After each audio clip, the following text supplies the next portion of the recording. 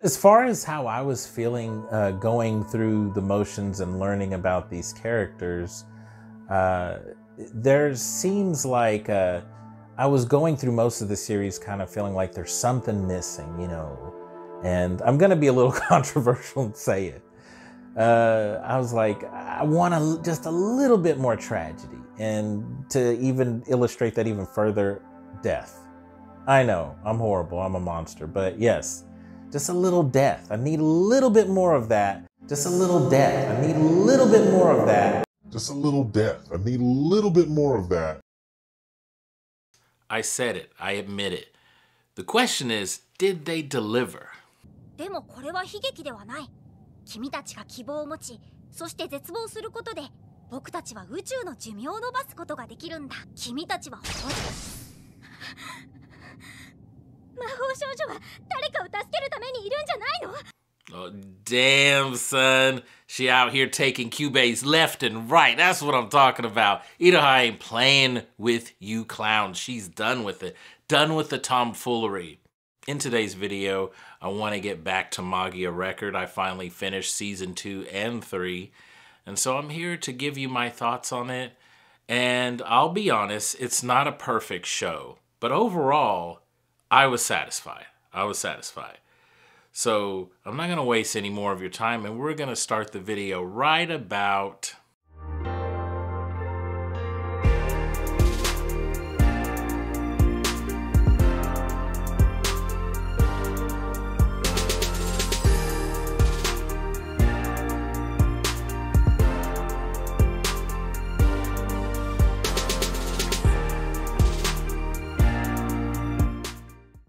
Ladies and gentlemen, welcome back to the channel. I am Ryofu, and you are watching The Gaming Harbinger.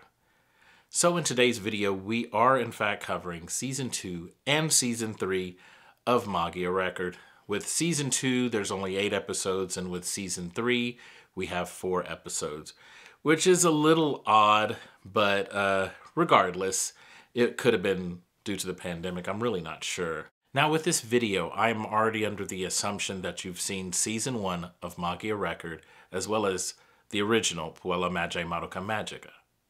Now, if you have not seen this, I have a terrific video that I came out with a year ago. I'm still proud of that video. Magia Record chose a different path. Now, in that video, not only do I give a brief synopsis of Puella Magi Madoka Magica without ruining it, I also gave a spoiler-free review of Season 1. Not only that, I'm still not done. I also talked and discussed things going on with the game, which is the source material for Magia Record.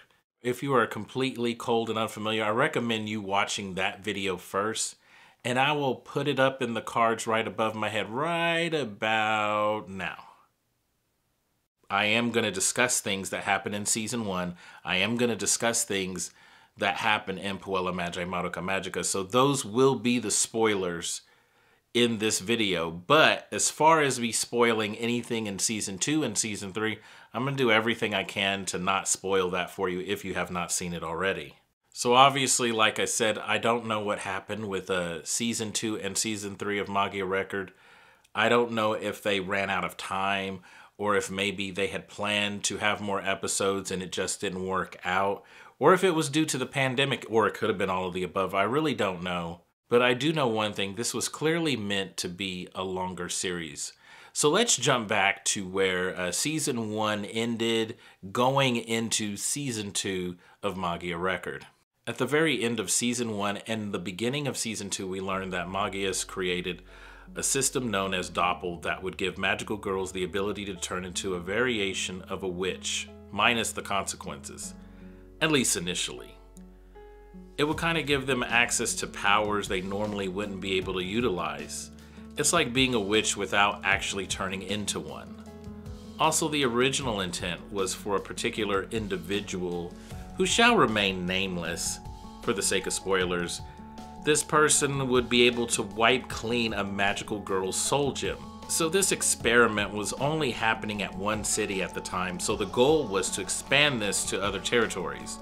So the Doppel system is like the game that's being sold as early access with a really long do you accept the terms clause.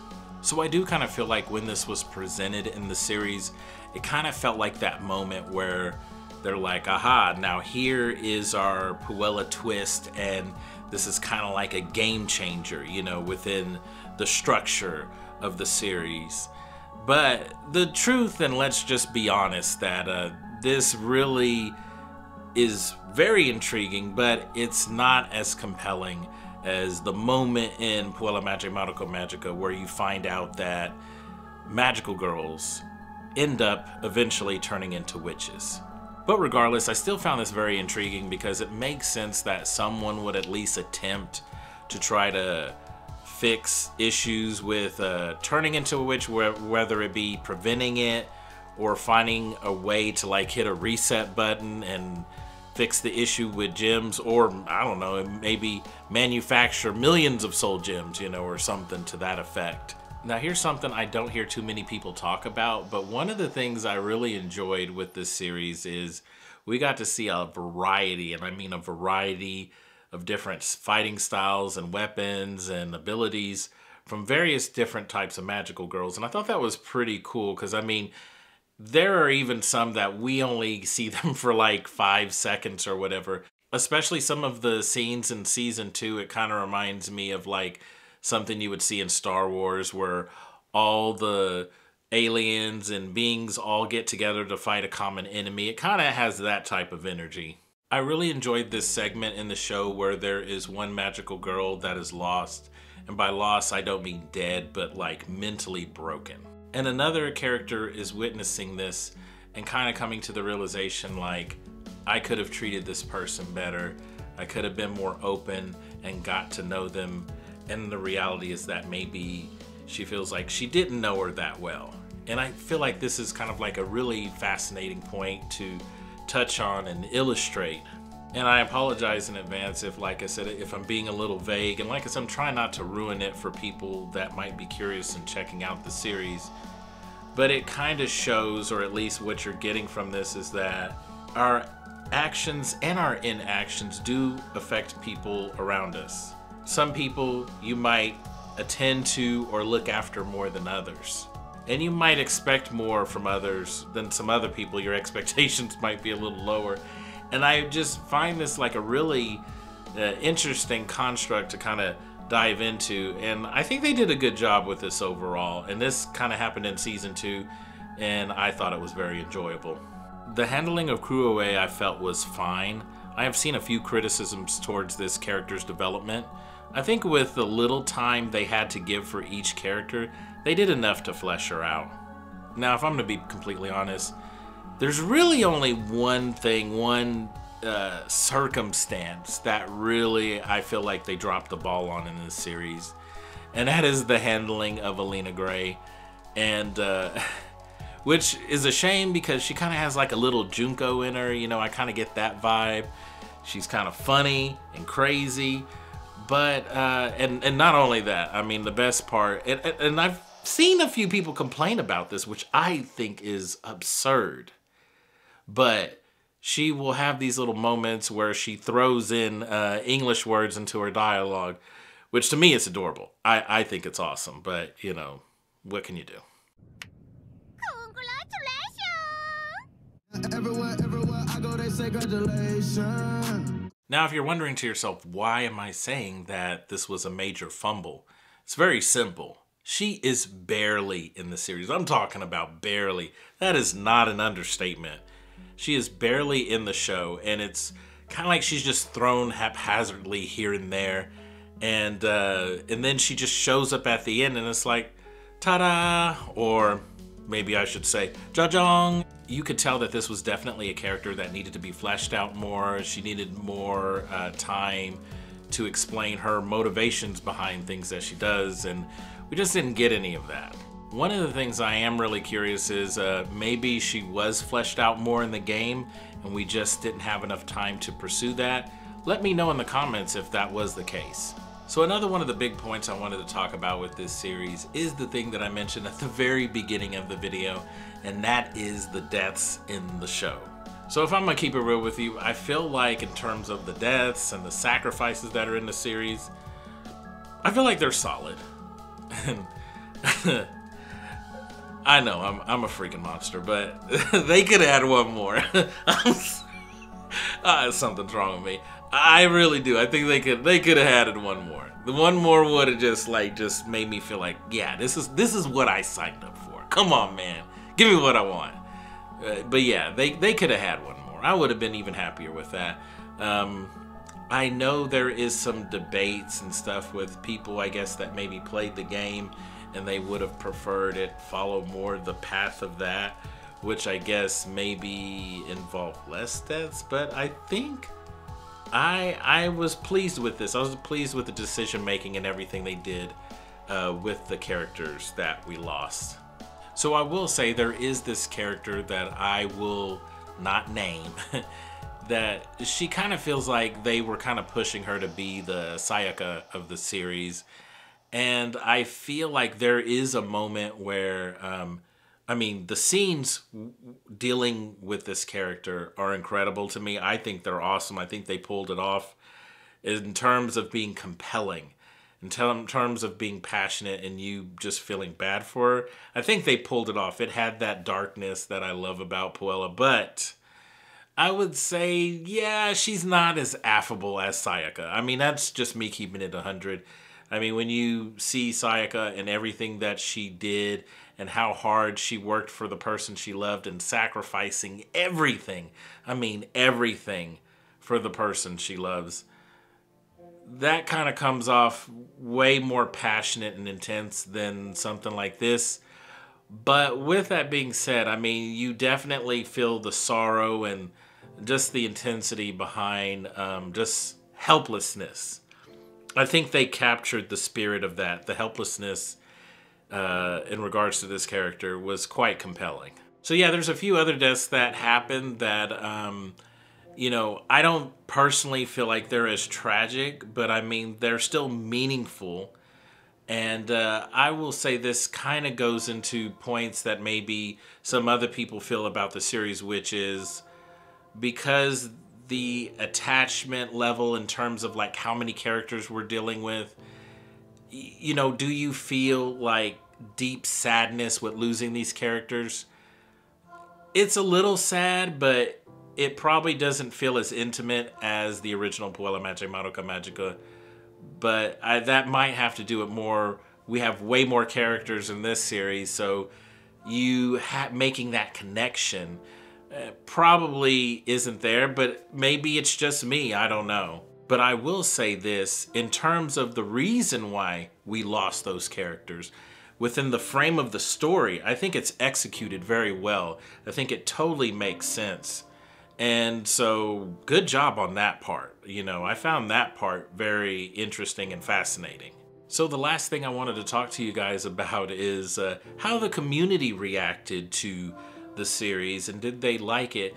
And to be honest with you, it is quite a fascinating discovery because the truth is it's not really black and white like people hated it or they loved it.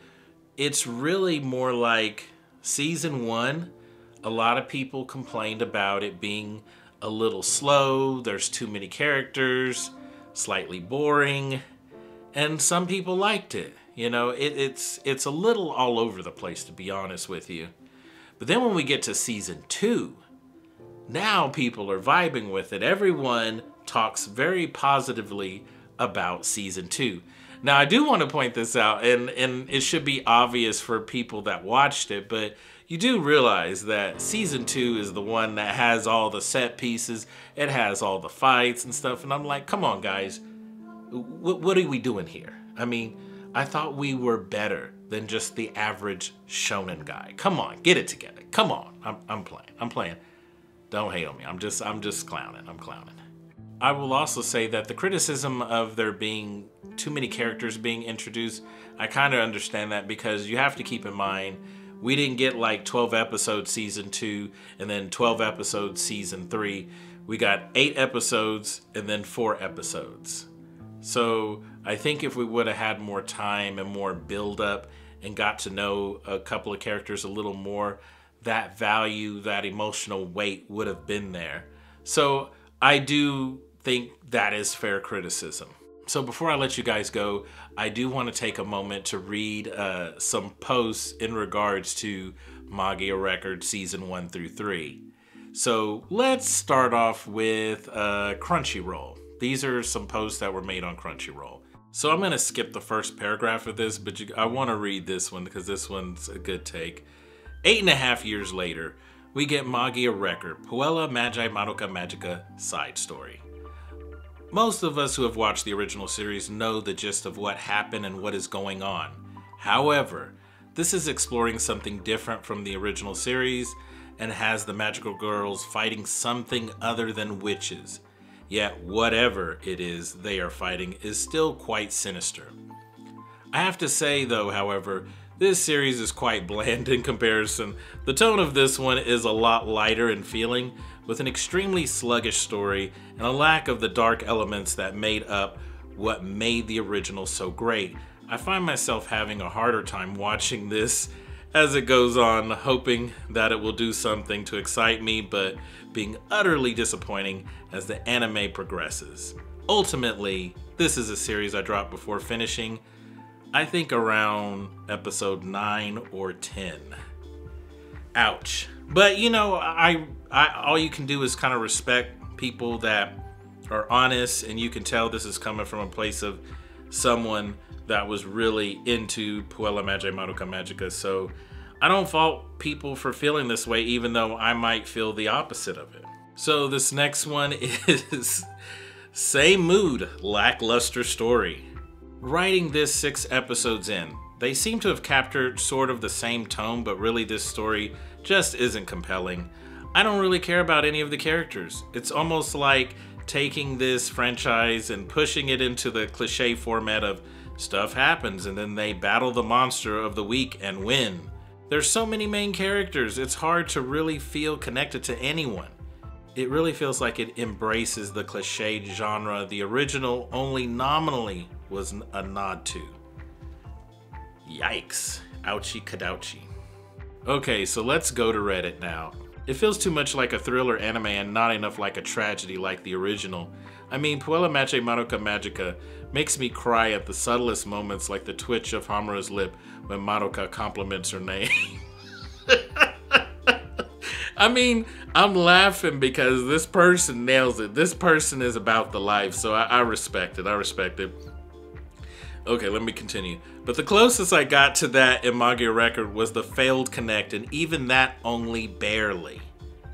Okay, so you know, I mentioned that earlier, that failed connect, and yeah, that part was a moment. After looking more into the game it's based off of, the anime actually feels shallow compared to that in many ways. Almost like they were trying to get it over with. From what I understand, Alina got hit especially hard in the anime, since she's more nuanced in the game and a lot of her motivations are given more depth than just the crazy art lady. The crazy art lady.